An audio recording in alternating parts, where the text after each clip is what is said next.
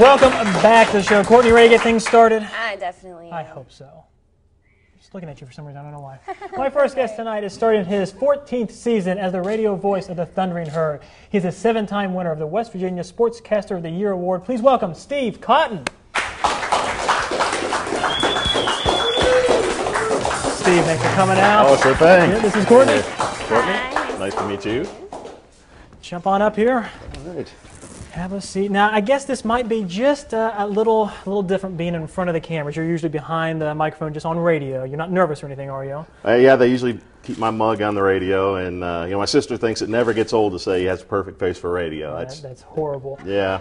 Now, you've been doing martial sports for more than a decade now. What stands out in your mind when you think back to all those games? The obvious moments in football that jump out, you had the 1999 Mid-American Conference Championship game when Marshall fell behind Western Michigan 23-3 and makes the big comeback and wins it on the last play off, with 4 seconds left. Chad Pennington to Eric Pinkerton. And so much was on the line that game. You had a team that ended up by winning that and going on to beat Brigham Young in the Motor City Bowl, end up number 10 in the country. But back then in the Mid-American Conference, which at the time had only one bowl bid, if they lose that game, they don't even get to go to a bowl game. And so that was huge. Where's the best place that you've been that you got to call a game? Basketball, you go to the FedEx Forum in Memphis. You got an NBA arena. Everything's fabulous there. The amenities are everything you would hope for. And I don't know that there's a better basketball arena in the country. So, you know, the last couple of years, the Conference USA basketball tournament's been there. So that's been a lot of fun. Football, I went to the University of Florida. I'm kind of partial to our 2001 game there at the Swamp. That was fun to go home for that one. And even though they've always been the enemy, the Tennessee Vols have quite a place there. We've been at Neyland Stadium a couple trips in Knoxville, and like I say, 105,000 people. When that team runs out through the tee, you can feel it. Yeah, the hairs do stand up in the back of your neck. So let's go. You know, we got to go good with the bad. Where's the worst place you've ever called a game? Easy question. The Rubber Bowl in Akron. Explain that. What do we have there? A pit of a place to play ball. Just terrible facilities. The team didn't even have, in the locker rooms, they don't even have a hook to hang their stuff on. You just pile it in the floor. That was the worst. Now, you're heard all over the nation on the ISP Thundering Herd Sports Network. I need to ask you a question. Do you get recognized more sitting in a restaurant or ordering it when you go through the drive-thru? Yeah. It's funny you mentioned that. Just a couple weeks ago. True story. Yep. Going through the drive-thru, a little bit unnerving.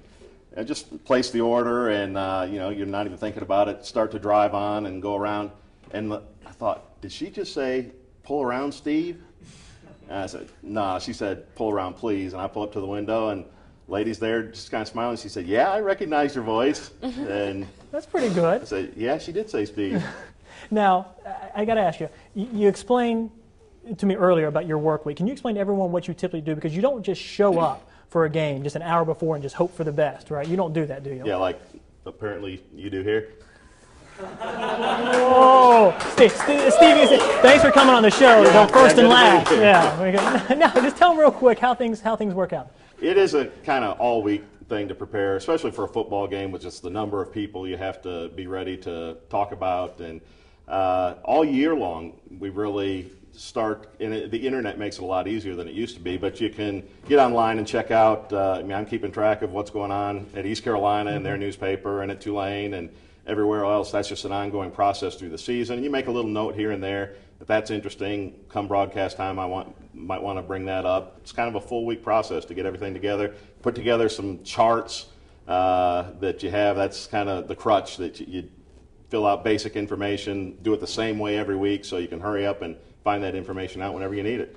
Well, Steve, again, you are outstanding at what you do, so I would feel that we would miss something if I don't ask you to do a little play-by-play for us here tonight. Play-by-play. Would you up for it?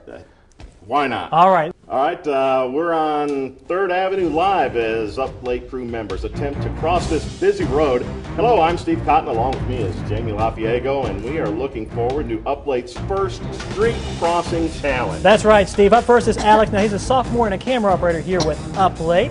Looks like he's getting ready to cross over right now, and you see the normal handshake there, letting the cars know he's getting ready to cross. Yeah, not much action yet. That typical wave, letting them know that you want to get across there. Little tentative, picks a spot, and a successful game of Frogger. There we go. He's across the street. Next, looks like we got Patrick Webb. Now, Patrick's our floor manager. What do you think about Patrick? Well, Patrick looks like he's ready to go, anticipates a good crossing, knows that he has to be on top of his game. It's a busy day along the... What about the crotch? Wait a minute.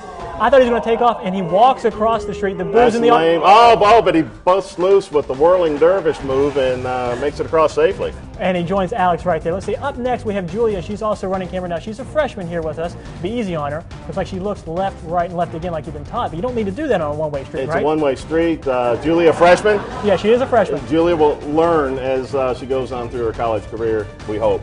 And there she goes crossing and making it safely to the other side. Looks like we got Vanessa getting ready to cross. She's back in the control room, timing the show. Vanessa, very timid, it looks like. Yeah, kind of tentative. You don't want to go about it that way.